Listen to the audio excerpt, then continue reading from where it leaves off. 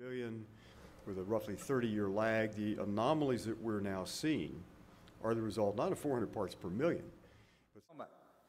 And so there's a little bit of lag on that. I was just thought, well, my students aren't measuring up, but I know you know that.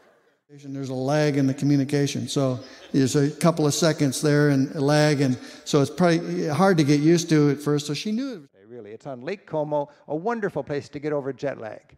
From Varena, you could hit Milan if you wanted to, the most important big no-nonsense city. To do it for the first few weeks, but at some point, that motivation is going to lag, and running 10K is going to seem... Study what caused the lag in President Obama's initiative when we spent $784 billion.